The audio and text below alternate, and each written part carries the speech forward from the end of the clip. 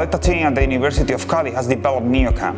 NeoCam is a monitoring system that allows 24/7 surveillance of newborns and babies that use the O camera and incorporates new computer vision models and hardware improvements.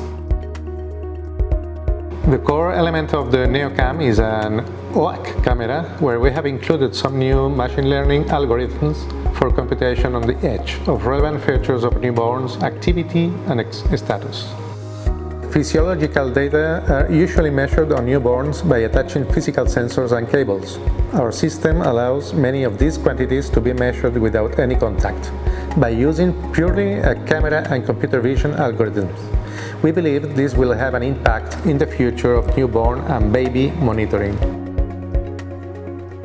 The system involves placing the NeoCam device on each incubator and collecting the data and signal in real time on the cloud. The server stores all the relevant information and serves the processed information to medical doctor or parent through a mobile application installed on a smartphone or tablet. The internal elements of the NeoCam are the OAC camera, a Raspberry Pi, which does part of the processing, a hard disk, and 5G connectivity shield. We have built a prototype which includes all these elements, and we have tested in the wild on the newborn unit at Hospital Puerta del Mar in Cádiz. The first model of the NeoCam is capable of registering three important quantities for newborn monitoring: breathing frequency, motor activity, and emotional status. All of the models process the images captured by the camera, and they are run inside the OAC camera. Breathing frequency is measured using the depth object estimation provided by the three cameras inside a node.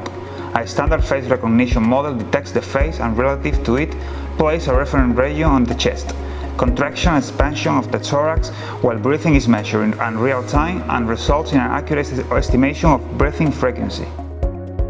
Two standard object detection models capture bounding boxes on the head and the body of the baby. The relative motion and relative sizes of these two bounding boxes allows us to detect whether the left arm, right arm, or legs are extended or contracted. Computing the frequency of these motions allows us to provide an activity index of how active the baby is over a certain period of time. In particular, we can also measure sleep-wake cycles with this technique and monitor the newborn's psychomotor development.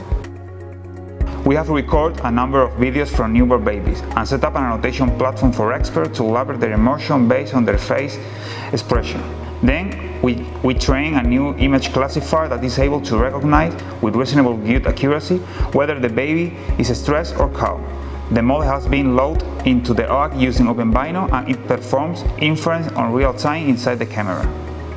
Recording and measuring these stress or pain periods over a large period of time is a very good way to detect the deviation from the baby's normal development and raise alerts to signal potential problems. The NeoCam with the OAC-D is just the beginning.